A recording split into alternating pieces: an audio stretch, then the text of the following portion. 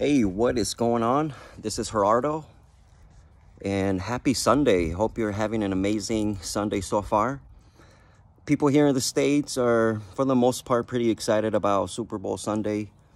But me, I'm more of a UFC kind of guy, and so, I was up watching fights last night, and so don't care much about football.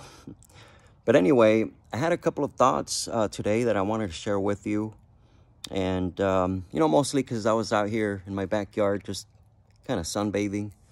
And, I was just thinking about how, I spent this past summer, most of the year actually, building out a home office in my backyard because, since starting to work from home, I was using part of my garage as a office, and that was just uncomfortable. There's no AC or heater or anything like that in there, and so it just wasn't the most comfortable situation to try and work out of my garage. And so I didn't want to go out and rent an office space because, the whole point of me wanting to have an online business so that I can be home.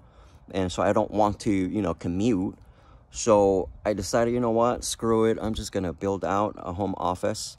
And I can also use it like as a man cave kind of thing. And you know what, I might actually want to take you inside so you can take a look. But anyway, I was just thinking that, because I had been doing real estate since 2005, and I am not used to working with my hands. I don't have that kind of skill to say, build stuff, use power tools and do labor. I'm just not used to that.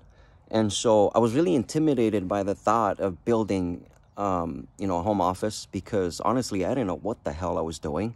I didn't even know what to start, like what would be the first thing, I would do. And so I decided to go with it anyways, because what other option do I have besides figuring it out, right? Luckily though, my dad, he's a construction guy, and so he helped me quite a bit. And although, we're still working on it, there's still some work to be done. It's about 90% finished, and pretty excited. Let's go inside. Let me show you what it looks like. It is pretty messy, so just don't mind. Still got to clean and things like that, but let's check it out.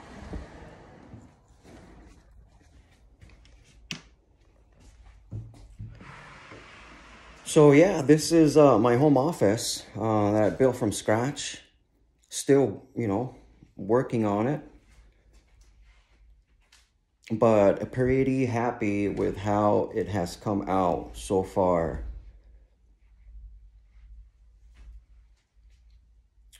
Pretty cool. And that drum set right here, I'm so excited about it. And not because I play drums, I don't. I've never have played drums in my life. But I always wanted to. I always wanted to learn how to play it. And so I just never had the time to be able to do that. When I was in real estate, I had no time for anything. It was always hustling, always working, always appointments, always on the phone. And so I just never had the time for anything like that, for any hobbies or anything I wanted to do. And so that's why, I keep talking about starting a passion business, because then, you can really do whatever you want to do with your time. You have time to do and focus on the things that you're passionate about, things that you want to pursue in life. So anyways, what I wanted to share with you is that I wanted to have something. I wanted to build something. I was intimidated by it because I don't have experience in that, and I wasn't sure what the heck I needed to do. But I went through it, figured it out. There was hiccups and challenges along the way, but we overcame them, and here we are, And so it's kind of the same thing with starting a passion business. You might not know what the heck this is about right now. It might sound intimidating, but you know what? If you go through those steps that we outlined for you, then you can't fail. You can't fail because it's a blueprint. It's a roadmap All you got to do is just follow the steps and you'll get there. And so anyway, I hope that this inspires you and kind of gives you hope that when you set out to do something, it doesn't matter how big it is, doesn't matter how intimidating it might seem, just go through with it. Just go, just do it. And I'm telling you, it's going to be worth it for you, because change, that is how change happens. So if you want to change your life, you got to take those steps to get to where you're at now, to where you want to be. You got to take those steps, right? So anyway, yeah, that's going to wrap it up. I hope that you have an amazing rest of the weekend, and we'll talk soon.